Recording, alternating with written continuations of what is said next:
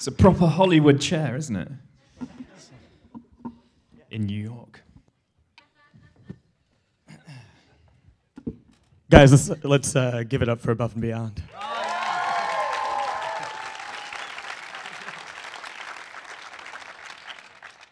My name is Matt Medved. I'm the head of Billboard's Dance and Electronic Music Department. I had the pleasure of catching these guys on the acoustic tour at the New York show. How many people here got to see the concert? Amazing, amazing. So I thought the film was excellent, and I was just telling them outside, I also thought it was really important because electronic music is one of the few genres of music where the way in which songs are composed isn't always apparent by the way they're performed. And the acoustic project gave fans, I think, a really rare and valuable glimpse into their songwriting process and into their musicianship that otherwise wouldn't have been apparent unless you'd been in the studio with them. And so on that note, I wanted to ask just if they could talk a little bit more about the approach that you took when taking these songs and adapting them to a whole different arrangement, because speaking for myself, but I feel like great songs shine through regardless of arrangement or style, and I think that this tour and this project made that really apparent. I think one of the things that really helped us, because we are three people and we know the songs so well, was actually kind of farming out the origination of the acoustic versions of them to somebody else, and having Bob Bradley he knows our stuff quite well, but he's got his own kind of style of arrangement. He's a big fan of Angelo Badalamenti and John Barry and that kind of 60s sweeping strings kind of production. And I think that sort of helped gel it all together, because obviously when you take away the sound of the production that people know, there's a danger that the thing could end up being quite disparate. And we certainly didn't want to do a thing like a fireside acoustic strumming. That I think would have been selling it short, really. So I think having somebody else with us, obviously, but largely independently deciding how the songs should be arranged was very helpful. Yeah, there were certain tracks we had a clear idea of how they should be, and certain ones that Bob had a very clear idea as well. There were some that came back and we felt they were too different from the originals as well. So we ended up going back to the drawing board with those and going back in the studio and working on those with him as well. So it's sort of various different methods of getting to the end. Yeah. One of my favorite moments came when, right before you guys went out on stage at the Hollywood Bowl, and you could kind of see in your expressions and your body language the enormity of the moment, that you guys have been preparing for a very long time for. From an artist's perspective, how did you sort of handle the pressure of putting on such a big show at these iconic venues? I don't know if we did handle the pressure. I can speak from my own experience. That was one of the most stressful tours I think I've ever been involved in. I'd like to be less stressed next time, because it's so much more exhausting than doing a DJ tour. There's so many more commitments. There's more sound checks, more rehearsals, kind of more, I would say not more traveling, but just less time to actually relax. So it's an exhausting thing to do. I don't know if we did handle it. The thing for me that's really great about playing in a 15-piece band is it doesn't really matter if you just stop. Nobody's going to notice, because you've got all these amazing musicians. Some of the guys that we had on stage with us are just extraordinary. Tim, the guy who's playing trumpet and trombone and guitar and keyboards and backing vocals and everything else, is just this annoyingly talented guy. And he's been, playing live like that all his life, and the bass players are, a real pro. The drummers were incredible. Bob's just effortlessly great at what he does. So I had that feeling that it didn't really matter if I didn't play that note or that chord. The thing would keep going. Yeah. And that's one of the lovely things about making music with other people, is that it's that kind of team effort, and your own part is important, but it's not critical like it is when you're DJing. If you push the wrong button, the music will stop, So for me, in some ways, ironically, I hear what John is saying, but for me, it's kind of more relaxing to be in a big ensemble like that, because it just keeps going if you stop. You know? I think also we made the decision early on to surround ourselves with musicians who are kind of better than us. So, which is not hard. Helpful. Now, you guys have just released a new studio album, Common Ground, and you are...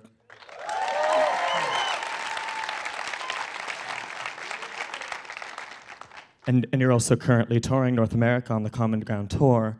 Tell us a little bit about the process of going from a project like Acoustic to producing and making a full-fledged, above and beyond studio album, and reprising some of those collaborations with, familiar faces like Richard and Zoe and such. Over to you. No. Well, we really wanted to do some more stuff with Richard Bedford. I mean, we'd written many of the songs, all of them actually, I think, really. And we were looking, it was quite up to the wire, actually, wasn't it, in terms of finding a male vocalist for this album. And in the back of our heads, we knew Richard was bubbling away there, and we wanted to get him involved, really, and we were quite concerned, how's it going to turn out? We didn't know how his voice was going to sound. And we tried him out on the record, on Northern Soul, actually, first, I think it was, wasn't it? And he just sounded amazing, and we were like, let's do this, So it was great to get back to work with him. He's got such a fragile voice, it's so emotional, and it really suits our sound, I think. So really happy to get back with him. Zoe, do you want to talk about Zoe or Justine? I'm still, I think I said it on some of the gigs in the acoustic tour, I still sort of pinch myself that she's still in the band after all these years. She's been with us since 2004. I've always considered her one of the most extraordinary singer-songwriters that I've ever encountered. I think she's done with always what I've always said is her biggest strength, which is to write a song with two conflicting points of view in it, and kind of get you to buy into both. Always is a song about somebody who could come and save your life or not. And I think it's always been a charm in her songwriting that she's able to do that. For me, it makes the songs more interesting. It was something she exhibited on Crazy English Summer, which was the first song I'd ever heard her sing and write. It's a song about going home to see your boyfriend and whether it's great, or your ex-boyfriend, and whether it's a great thing that he's out of your life, or whether it's a great thing that you're going to get back together. And I love that. It's very easy to be didactic in songs and be, happy or sad, but she manages to walk that line between them. And I think her songs on the album are fantastic. And I remember when I first watched the Common Ground music video. There's a real defined narrative there of inclusion and unity, and I found that really welcome, given the sort of volatile political climate we're in. You being from the UK, having the specter of Brexit, us having President Trump here. Why was it important for you to make sure that that body of work expressed that sentiment? I think it's a shame that we needed to talk about it. Ironically, I don't know if you've known while we were at dinner tonight, we saw that actually in the State of the Union address, Mr. Trump said that it's important that we seek out common ground. So, Jono, $9.99 in all good record stores. Yeah. Yeah, it's even reached him. I think that the internet has worked on public opinion like a spin dryer. Everybody's out on the edge. There's very few people in the middle ground anymore, and I think it feels like people want to take a position on something. They want to point at somebody else that's not like them and call them an enemy. And I think politics always used to be about negotiation, and now it's a kind of a war. And whether it's Brexit, we want to be out of Europe. I mean, we don't, but a majority of the people who went and voted in that referendum wanted to leave Europe and turn their back on that union. I think our experience of the world is completely different from that. We go to all different countries in the world. We go to, on consecutive days, countries that are at war with each other. And what we find actually is this, people are the same, really, basically. And I think for us to have been able to point that out with the album sleeve and the album title and really reflect the experience that we have, which is wherever we go, there are people coming together from all walks of life and from all different backgrounds, and they seem to find this sense of unity in our shows.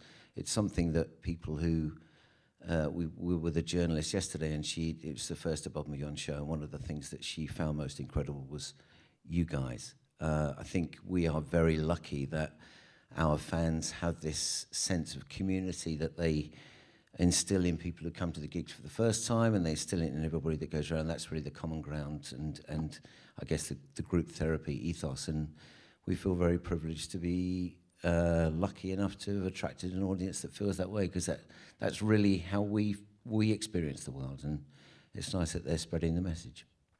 Makes sense.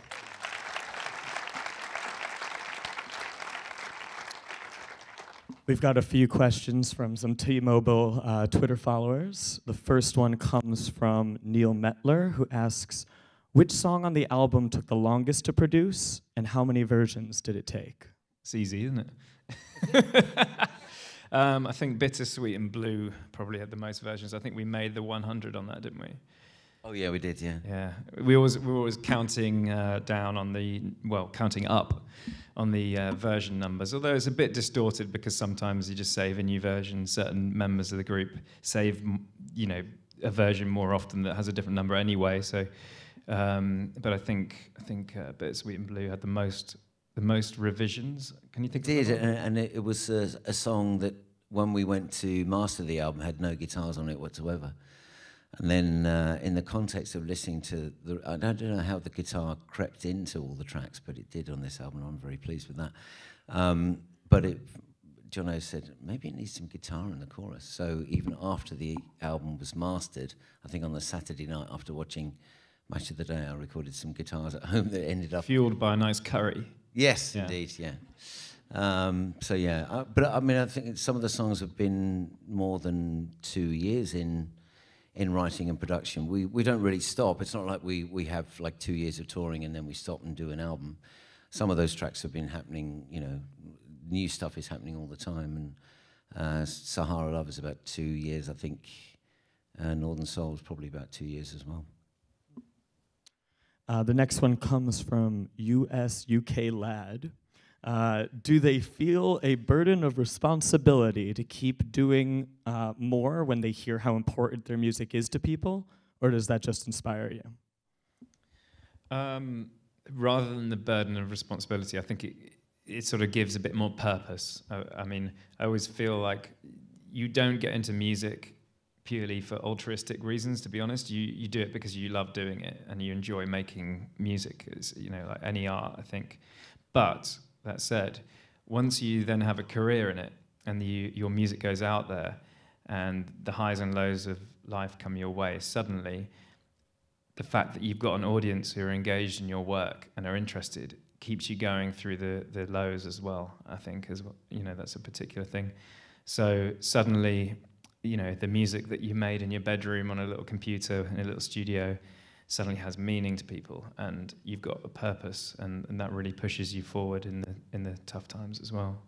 I think that burden's not necessarily a bad thing. I think having some kind of external pressure guiding you, whatever it is that you do, the feeling that somebody else is relying on you is actually a very healthy thing for human beings, I think.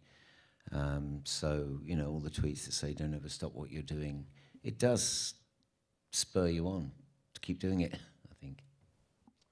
Last one from our T-Mobile Twitter followers. We've got Nancy Marquez. Is there any city or country that you haven't performed in that you would like to visit and share your music? Well, we've been to South Africa, but we haven't really been to the rest of Africa. We've been to North Africa as well. We've been to Tunisia, haven't we? A bit in the middle, not so much. It's quite a large bit in between, isn't there? Yeah, there is. So there's your answer.